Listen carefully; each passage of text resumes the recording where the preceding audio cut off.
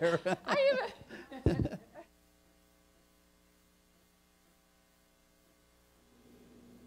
I'm going Yes. to show you a trick. Okay, show me a trick. See the penny? I see the penny.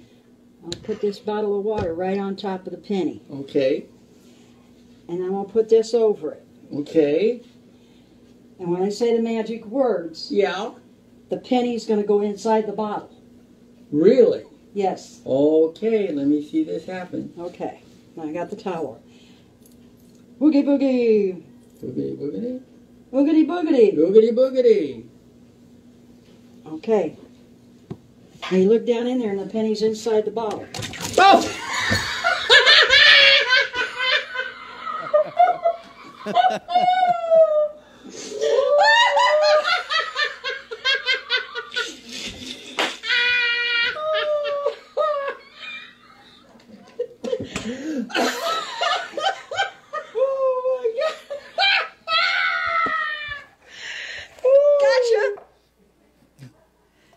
I actually think my favorite part of that video is the lady laughing, and she's awesome, absolutely awesome.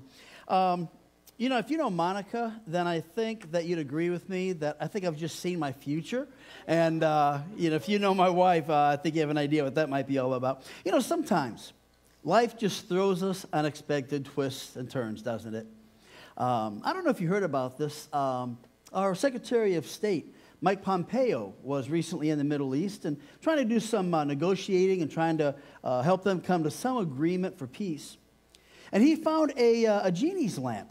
This is a true story. He found a genie's lamp, began to rub that lamp, and of course out came a genie. Told you it's a true story, okay? And so the genie said, for your reward for freeing me, I'm going to give you a wish. So Secretary Pompeo thought, this is my opportunity. He pulled out a map of the Middle East. And he said, my wish, genie, is that we would have peace in the Middle East. Well, the genie kind of rubbed his chin and said, you know, that's a tough one there. I don't know if even I can do that. He said, let me give you another chance. So Secretary thought about it and says, okay, I would like for the Miami Dolphins to win the Super Bowl. Suddenly the genie said, let me take a look at that map once again. And this time of year, when we see a lot of teams eliminated, my team's out. And if you're a Dolphin fan, we're in a lot of common territory on that one.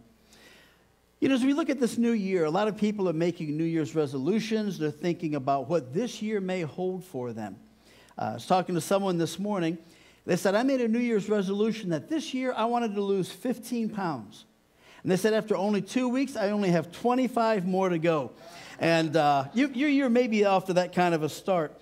But, you know, as we look at this coming year, I was asking God to give me a message this morning to share with you that would allow us to get off to a good start this year.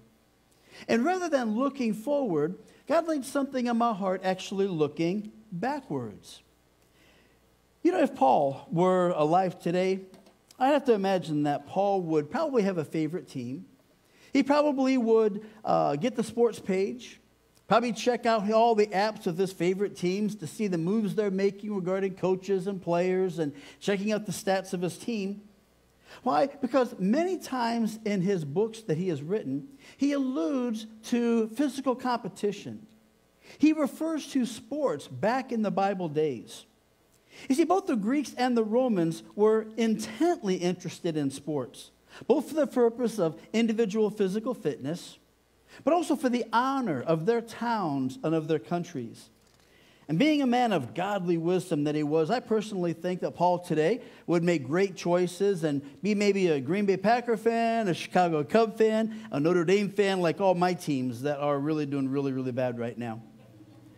But in Hebrews chapter 12, verse 1 here, he alludes to a foot race. You see, back in these days, they would have arenas that would be filled watching different events and watching the competitions. And here in this passage, he alludes to a foot race in an arena. And he says, therefore, since we are surrounded by such a great cloud of witnesses, let us throw off everything that hinders and the sin that so easily entangles us. And let us run with perseverance the race marked out for us, fixing our eyes on Jesus, the pioneer and perfecter of faith. For the joy that was set before him, he endured the cross, scorning the shame, and sat down at the right hand of the throne of God. And quite often we hear our pastor Tim refer to the fact that we are free. In fact, the verse that I shared with the other service, Romans chapter 5, verse 1, says, "It is for freedom that Christ has set us free. Stand firm then, and do not let yourselves be burdened again by the yoke of slavery." You see, God's plan for our lives is that we be freed up from all that could entangle us, be freed up from all the things that could enslave us or slow us down or hinder us in this race that we call life. As I was asking God to give me a message to share with you, I was reminded about a lady that I spoke to several years ago now. And she was telling me all about the problems in the relationship with her mother. And she started listing all these things that her mother had done that caused her severe hurt in her life. And the consequences that she's facing even today because of some of the things that her mother had done to her. And then there was something that she said that caused me to wonder, wait, is her mother still living? So I asked her, I said, is your mother still living? And she said, no, my mom's been dead for about 20 years, but her life today continues to torment me. Folks, I found that to be tragic. That this woman is just consumed with hurt, consumed with anger and resentment and bitterness towards someone that has not even walked this earth for the last 20 years. And folks, when we stop and think about it, as we look at this year coming up, 2019, and all the things that it can possess, I really truly believe before we can enjoy the potential of 2019, we have to deal with the things that are behind us first. In fact, in my years of ministry, I found that after talking to people, personal counseling and dealing with people, by the time you wade through the smoke and mirrors, more than anything else, the root issue of what's going on in their lives either has to do with unresolved hurts in their lives or something in their past that they have done that they just can't forgive themselves for. And see here in this passage in Hebrews chapter 12, verses 1 and 2, Paul says, let us throw off everything that hinders us. Let's throw off the sin that easily entangles us and let us run with perseverance the race that is set before us. You know what's neat about our church is that we have so many different backgrounds. You're from different places. You're from different backgrounds. You've had different experiences. There are so many things that are diverse within our church family. But one thing that we all have in common is that we all have a past. Every one of us have a past. And this morning what God has laid on my heart is let's take a look at our past from two different perspectives. Number one, there may be some in here that struggle with their past because of something that someone has done to cause them pain. Someone that has come into their life and done something that is causing them struggles and difficulties and looking back and regretting those items and realizing if that person had that not done to me, if they had not done that done to me, I'd be so much happier today. I'd be so much better off today. I'd be so much healthier today. That may be where you're at today. Or there's another perspective of looking at our past. And that's that we may have people here this morning that as you look at your past, you're struggling forgiving yourself because of a mistake that's taken place in your life, because of a wrong choice. And there may be people that today are being affected still by a choice you made in the past, and you just can't forgive yourself because of something that you've allowed into your life or a choice you've made in your past. And folks, we've got to learn how to biblically manage our past, or we'll have a difficult future. And we'll never accomplish the potential of enjoying life and having an effective life for Jesus Christ until we biblically deal with our past. Folks, get this. Because your past will always be your present until you learn to biblically deal with your past. And what a shame it is to watch people that they go through everyday life and they're still living in their past because of something that's either happened to them or because of something that they've done, and their present is consumed with their past. Let me say that again. Your past will always be your present if you don't learn to biblically deal with your past. You see, some of you may have experienced maybe an unrealized hope or expectation. You went into a relationship, or you went into a business endeavor, or something happened, but you had expectations and you had hopes that were never ever realized. And that led to hurt. And that brings about disappointment. And that can lead to resentment and then anger and even bitterness that is still possible to be harbored today, years after that event has happened. Or perhaps you're here this morning, and maybe because of a choice you've made in the past, because of a failure in your eyes in some way, there are people that are still struggling because of something, some area, some way where I just blew it. And folks, let's be honest about something. Sometimes, doesn't life just stink? If you'd agree with me, would you say amen? Sometimes life is hard. Sometimes things happen to us and we say, why does this have to happen to me? And sometimes we look at our lives and look around and try to figure out, how on earth did my life get here? Sometimes life just stinks. But again, your past will be your present until you learn how to biblically deal with the past. You know, just a couple verses down rather from this verse in Hebrews chapter 12, verse 14 and 15, Paul says, make every effort to live in peace with everyone and to be holy. See to it that no one falls short of the grace of God, and that no bitter root grows up to cause trouble and to defile many. The word peace here says make every effort to live in peace. The word peace in this passage literally means to have a lack or bring about an end of strife. Literally, in other words, Paul is saying, listen, live a life to where you are free from the distresses of life. That sounds wonderful, doesn't it? But easily done, yes or no? Absolutely not. And because of that, we hang on to things. We hang on to our past. We hang on to those hurts that people bring into our life. And we say, I've got a right to feel the way that I do. Or else we just can't forgive ourselves. And we keep beating ourselves up over and over and over again. And we go through life feeling defeated because I've made such a mistake. And there are people that are suffering because of me. And I just can't get over that. Well, folks, hanging on to that doesn't just affect us. It says that bitterness, that not forgiving others or not forgiving ourselves even, cannot just destroy us. But it says also that it will also destroy others around us.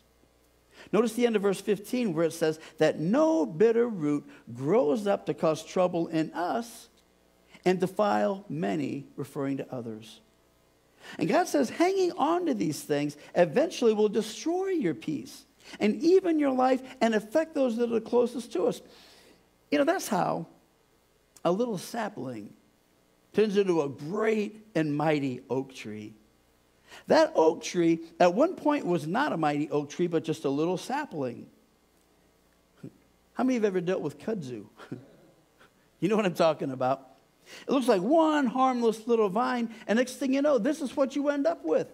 Kudzu just takes over everything, and it chokes the very life out of anything that's in his presence. How many of you have ever perhaps weeded your landscaping?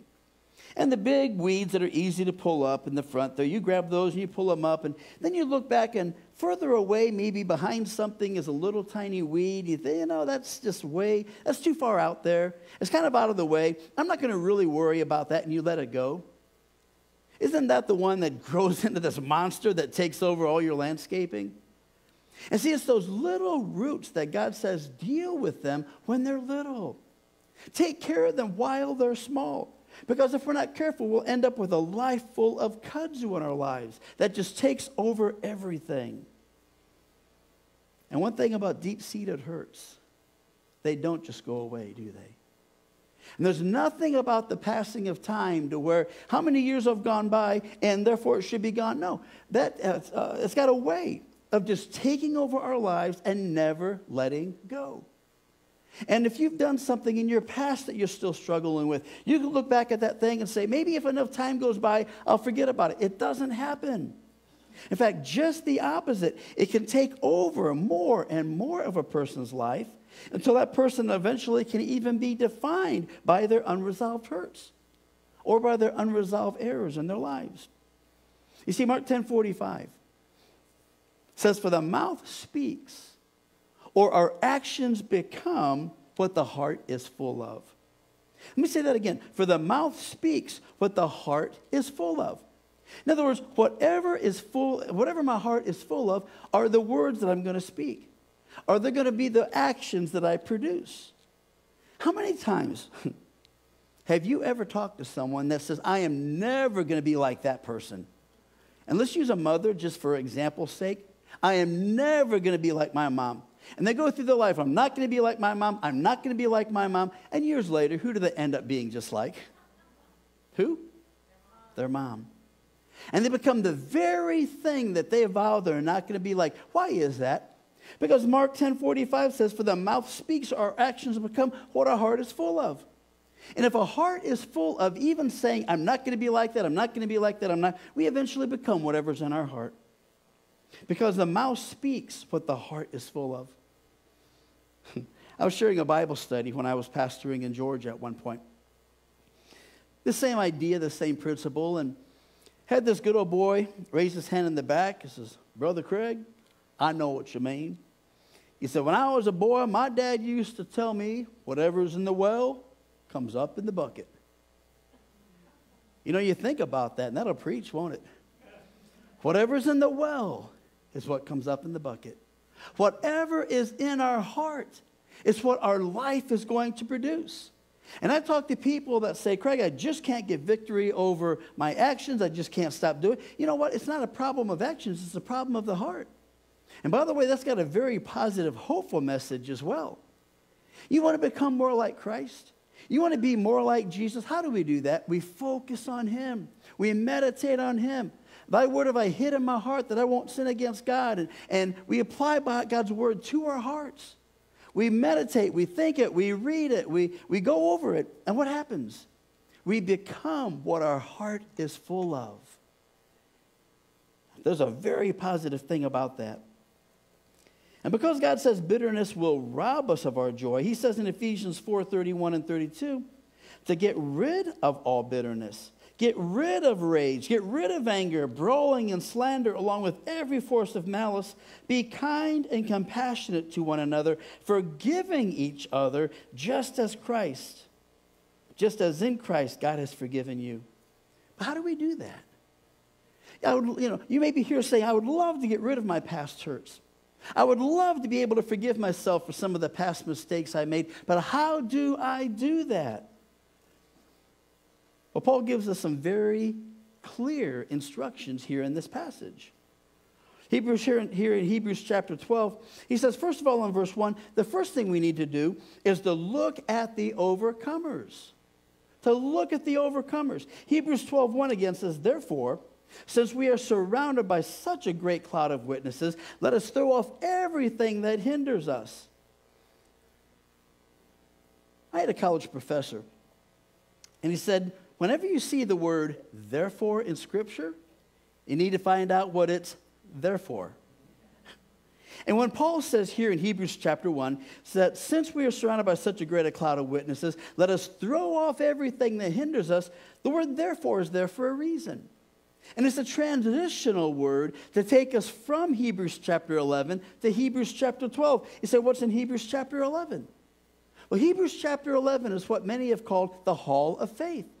And it lists for us these Old Testament spiritual heroes, people that demonstrated great faith and that God used in amazingly wonderful ways. So in Hebrews chapter 1, when it says, therefore, because we have all these cloud of witnesses, these people in Hebrews 11, let us throw off everything. What does that mean? And you may be here this morning and you might be thinking, but Craig, if you understood how deeply that person hurt me, or Craig, if you understood or if you knew what I've done in my past, you would understand why I can't move forward.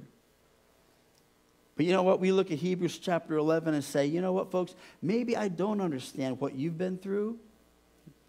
But what's neat is that these people here in Hebrews 11 sure did.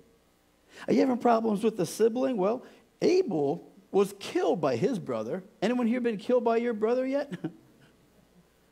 You've got problems with your family. Man, Abel knew what that was all about. You feel lonely, like you're the only one around you that's trying to do right. Enoch lived that way for 365 years. You ever feel misunderstood, and has that caused hurt in your life? Imagine how Noah felt with all those years building that ark and everybody making fun of him. You ever feel like God wasn't there for you, or that God hasn't answered your prayers? Abraham and Sarah waited 100 years for God to give them their prayer request. You ever experienced hurt because of being lied about? Being betrayed by those that you should love and that should love you the most? Joseph, mentioned in Hebrews 11 also, was sold by his very brothers. He was thrown into a pit and then sold as a slave. Folks, he understands what we go through. You ever suffer for trying to do right? Have you ever tried to help people and they just turn on you? Moses is listed in Hebrews after, and that's just a couple of them. You see, Hebrews chapter 11 is full of people that can give you and I hope. As we stop and realize these hurts I've gone through, I need someone to understand that people in Hebrews 11 do. Well, you might be here this morning and thinking, but you don't understand what I've done. You don't understand the hurt that I've caused other people. You don't understand how big of a mistake I've made in the past. Folks, you read through Hebrews chapter 11, it just doesn't talk about their good things they did, but there are stories of people there. Some of those heroes of the faith had horrible moral failures. They murdered people in a couple of cases. And folks, here's my point. We can look at the overcomers and say, maybe, Craig, you don't understand, but we can say, but you know what? Those overcomers in Hebrews chapter 11 do understand.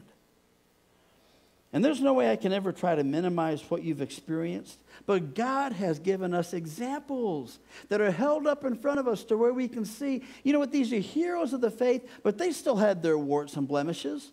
They still experienced hurts. They hurt other people at times, but you know what, they overcame it. And today we know them and as people that overcame. And if they can overcome, then folks, so can we.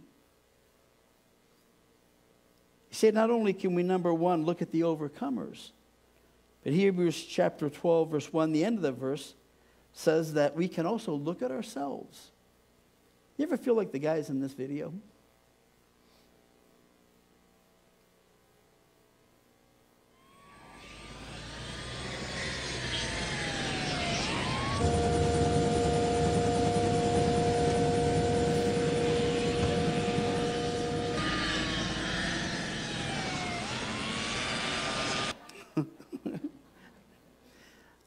They might be missing the boat. But folks, you ever feel like you're just spinning your wheels sometimes? And you want to accomplish all that God has for you. You want to enjoy this life. You want to have peace and joy in your heart. But no matter what you do, it just seems like you're just spinning your wheels. See, chapter 12, verse 1 ends by saying, and let us. Paul makes it personal now. He said, let us run with perseverance the race that is marked out before us. And Paul's looking at his life here in Philippians chapter 3, and he looks at where he'd come from. Paul's kind of taking a step back in Philippians chapter 3, and he says, you know, I want to take a look back at where I've been, where I'm at, and then where I'm going.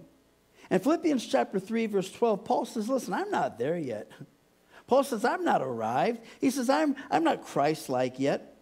But he does say in Philippians 3:12, not that I have already obtained all this or have already arrived at my goal. But he says, I press on to take hold of that for which Christ Jesus has taken hold of me. He says, brothers and sisters, I do not consider myself yet to have taken hold of it. I've not arrived.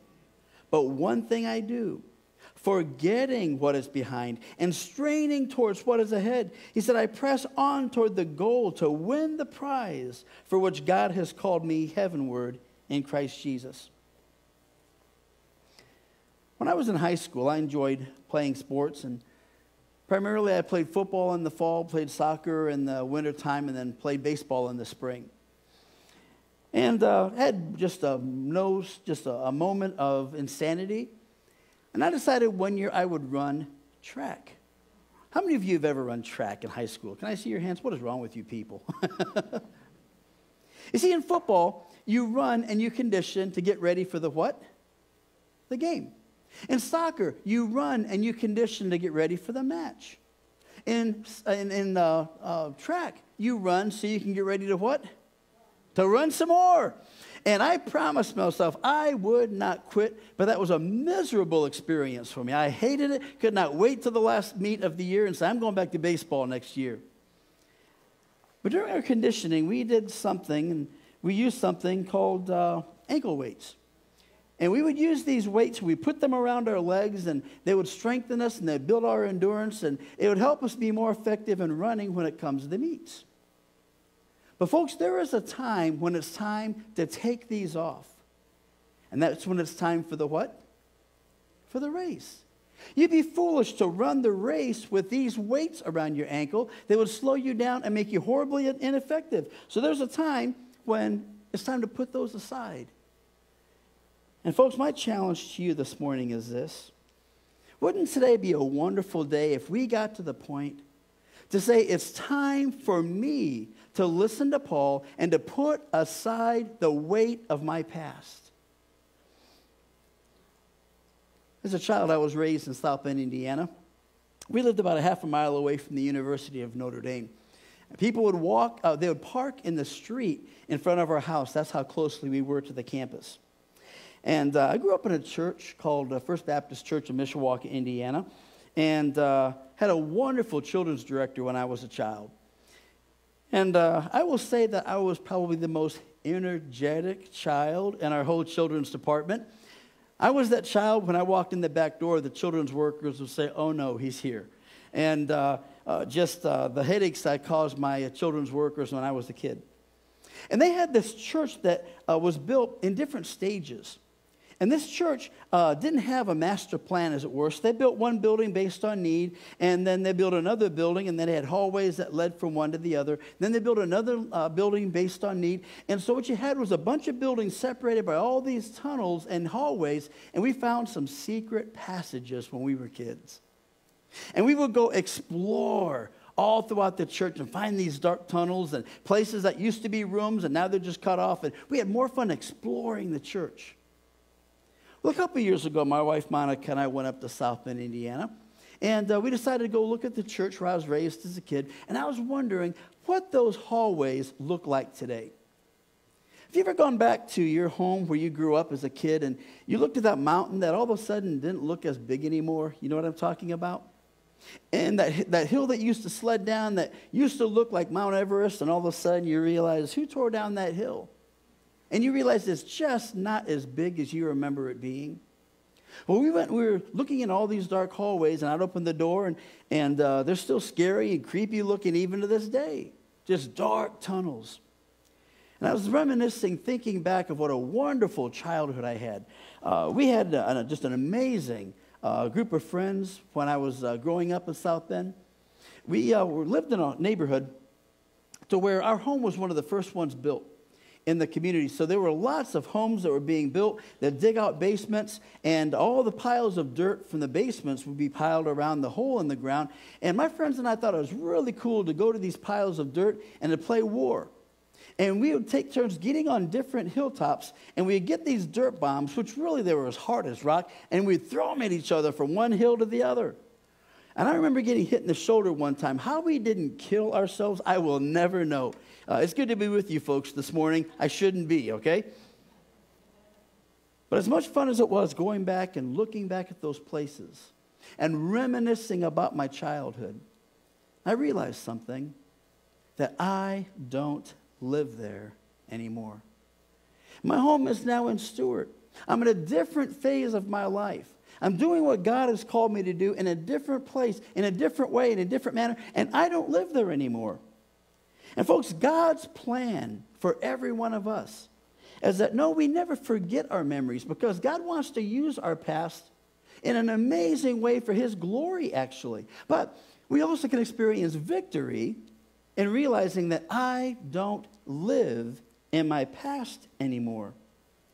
And folks, it'd be wonderful if we could leave this place and no longer being captive to our past, whether things we've been hurt by or maybe things we've done that we've not been able to forgive ourselves for. And folks, we can do that. Romans 8:37 says that with his help in all these things, we are more than conquerors through him that loved us. John 15:5 reads, apart from me you can do nothing but. Philippians 4:13 says, I can do all things through Christ who strengthens me. And folks, instead of being relegated to the role of a victim to our past, whatever that may be, we can become a victor over it. And Paul tells us in Hebrews chapter 12, not only can we be, first of all, overcomers, but we can, by looking at the overcomers, but we can also look at ourselves. But he also says to look to Jesus. So how do we do that? We look at the overcomers, we look at ourselves, and then we look to Jesus. And he says here in Hebrews chapter 12, verses 2 and 4, says, fixing our eyes on Jesus, the pioneer or the originator, and the perfecter or the finisher of our faith. For the joy set before him, he endured the cross. He scorned its shame, and he sat down at the right hand of the throne of God. Consider him who endured such opposition from sinners, so that you will not grow weary and lose heart. And the word look here is an attitude. It's not talking about a one-time glance where we look at Jesus and then look away. It's talking about an attitude of keeping our focus on Jesus. And the writer of Hebrews emphasizes the importance of a future hope. Why? Because the people that read this book back in the Bible days were going through a tough time. They were suffering, and they were not yet dying for the cause of Christ, but they were making their lives miserable. And many times they would look at their past, and they would look back and say, you know, we had it better in our past. They were looking back towards their past. And so Paul says to them, hey, instead of looking at your past, how good you think you had it, instead, look at Jesus. And look what he went through. And even I love this idea. Hebrews 4:15 and 16.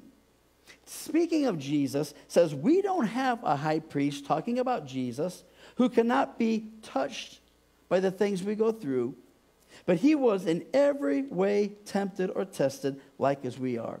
In other words, think about this. Everything that you and I go through, Jesus went through this on this earth. You think about the experiences of Jesus, and he was misunderstood. He was lied about. He was mistreated. He was accusations thrown in his direction that he didn't deserve. He experienced all these hurts. And therefore, we can look at Jesus, and folks, we have a God that we never have to say, God, you don't know what it's like to be me. God, you don't understand what I'm going through because you're God. You don't get it. No, he does get it. Because he was tested in every way like you and me, and he passed every test. And every feeling, every emotion we will ever experience in our lives, he experienced it. And I love this principle here, where we can actually look at Jesus, and we can get tremendous hope by looking at his life and his example. In fact, you remember the story when Jesus was on the cross? And he had just been hurt on a level that none of us will ever be hurt.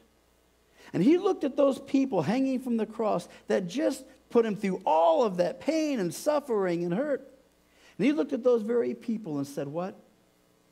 Father, forgive them, because they don't know what they're doing. You see, we have a God who understands what we're going through. We have a God who understands hurts. We have a God that says, you can come to me because I've been there and I've done that, and I want to be there for you when you go through those difficult times. We won't take the time to look at the whole passage of Scripture.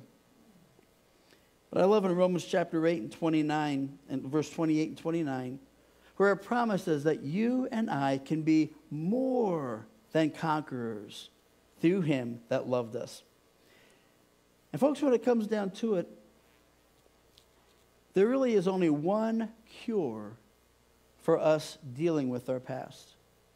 The only helpful path for our hurtful past is forgiveness. The same thing that Jesus did on the cross, choosing to forgive them because they don't know what they're doing. Folks, that's the only way you and I will ever have peace. That's the only way you and I will be able to move on from our past to live that wonderful, blessed, happy, peaceful life that God desires for us. And the same way that Jesus said from the cross, I choose to forgive them because they don't understand what they're doing. You know the strange thing about bitterness is that sometimes the people that hurt us aren't even aware of it. And you've known people, as I have, that will go through their lives and they're hanging on to something and they're hanging on to it and they're hanging on to it, and that person doesn't even realize what they did. They're going about their merry little life and have no idea the pain that they have put someone through. They have no idea the consequences years later. And folks, they may never come to us and offer their apology. They may never come up to us and say, man, I'm really sorry for what I did to you. I shouldn't have done that, and I'm sure probably had consequences. Can you please find it in your heart to forgive me? I'll do whatever I've got to do to make it right. That may never happen. But folks, forgiveness is an attitude on our part. That where we can say, you know what, I choose to let that go. I choose to no longer let that affect who I am. Joe, would you come up here for just a second? I've asked Joe if you'd help me with an illustration. And because of that, Matthew 18:35 says, forgive your brother or sister from your heart. Colossians 3:13, bear with each other, forgive one another. If any of you have a grievance against someone, forgive as the Lord forgave you. See, back in the Bible days, they would have a ledger. Come on up here, Joe. They would have a ledger keeping track of their debts. And on that ledger, it would list how much money that person borrowed from me, when they borrowed the money from me, and when they're promising to pay it back again. So let's say if Joe borrowed $5 from me.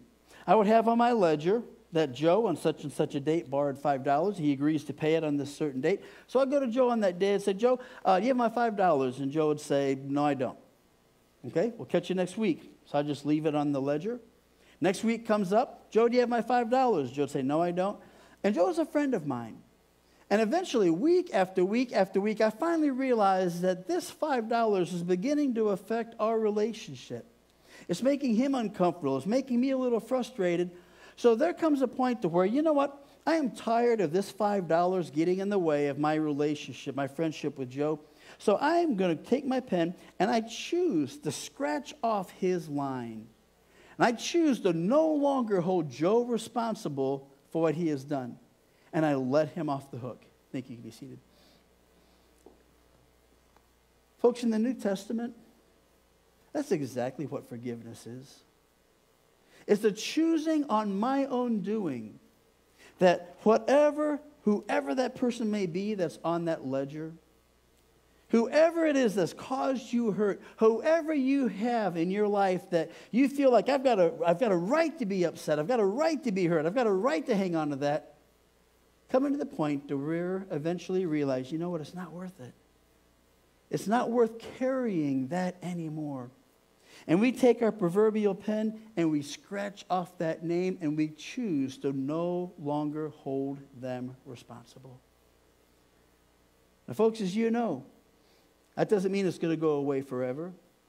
Forgiveness is not necessarily a one-time act, but it's a process. It's a continual attitude of I choose to forgive, and I promise you something, that will come back to your mind if the hurt is deep-seated, and choosing to forgive again, and choosing to forgive again, and again, over and over and over again. Folks, let me ask you this question. Who this morning in your ledger has got their name in your book?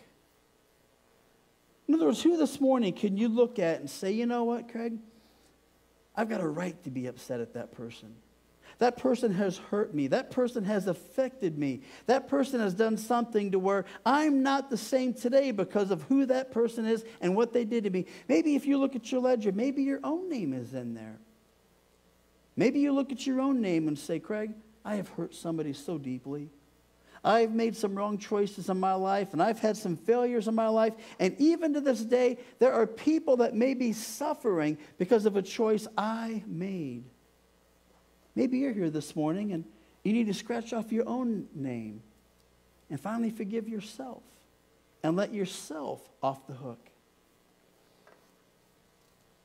See what's neat about that is in Isaiah chapter 43, verse 18 and 19, Isaiah says, forget the former things. Now, folks, I'm not saying that we'll ever blot that completely from our memory. But we can forget in terms of we can live our lives as if that didn't happen. Forget the former things. Do not dwell on the past. He says, see, I am doing a new thing. Now it springs up. Do you not perceive it? I am making a way in the wilderness and streams in the wasteland. Jeremiah does something kind of cool in Jeremiah chapter 18. Jeremiah goes to the potter's house. How many of you have ever been to like a working farm or a working like yesteryear village to where you see some of the old crafts in action? You ever see a potter's wheel? And they take that clay and they put it on the potter's wheel and they begin to mold it and they begin to fashion it, and eventually it takes shape, and what the potter imagines in his mind eventually is happening in his hands. Well, in Jeremiah 18 verse 4, he said he went to the potter's house, but the pot he was shaping from the clay was marred in his hands. We don't know what happened. Maybe it collapsed in itself. Maybe something broke. Maybe there was a crack in it. And he says because it was marred, the potter formed it into another pot, shaping it as it seemed best to him.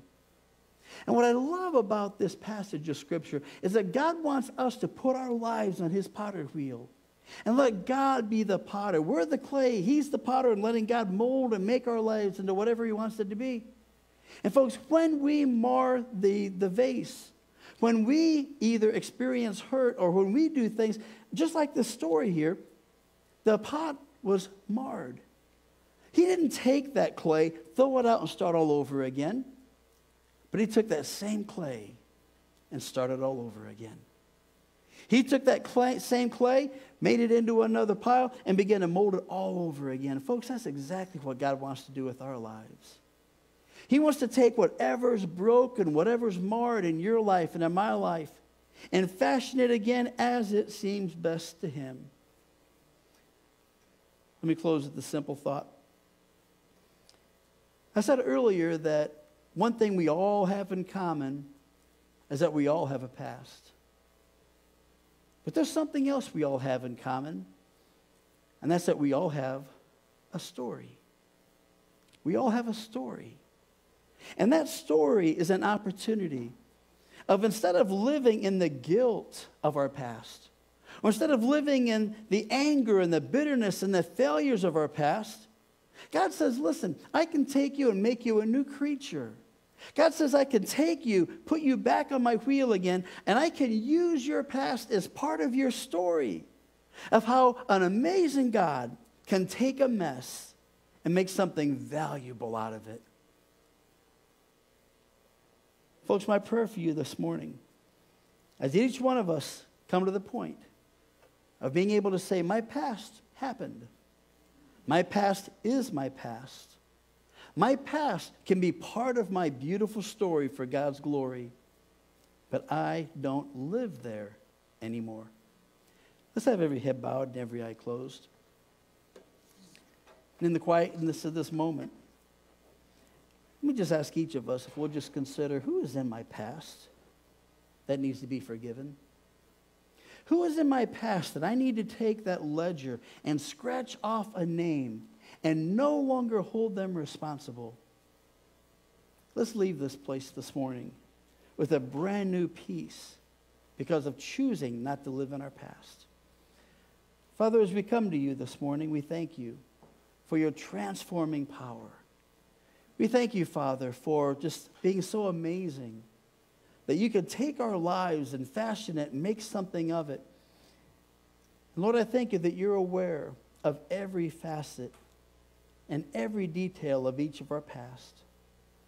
And Father, thank you that you've given us the opportunity of being able to put our past behind us and moving forward and letting our past become part of the narrative of what a transforming work you're capable of doing in each of our lives. Father, I come to you this morning asking you to help us to have the courage and the boldness to take difficult steps in order to experience all that you have for our lives. And we'll give you the honor, the praise, and the glory for it. Amen.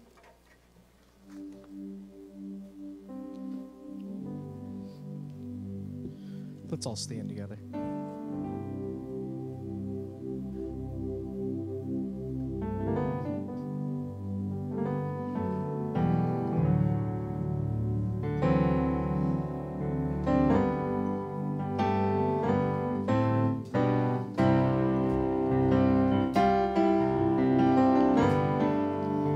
Sing this with me this morning.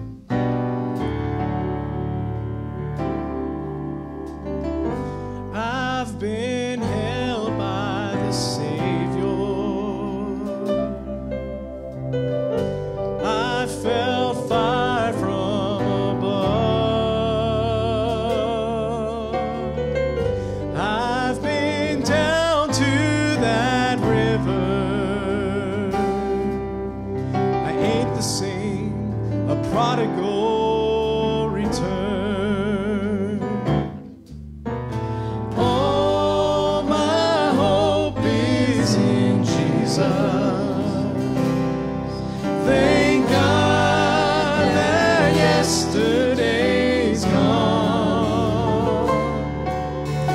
All my sins are forgiven. I've been washed by the blood. I'm no stranger to the prison. I've worn shackles and chains. I've been freed and forgiven. I'm not going back. I'll never be the same. That's why I sing. All my hope is in Jesus. Thank God that yesterday's gone. All my sins are forgiven. I've been washed by the blood. There's a kind of thing that just breaks a man, breaks him down to his knees. God, I've been broken more than a time or two, yes, Lord. And then he picked me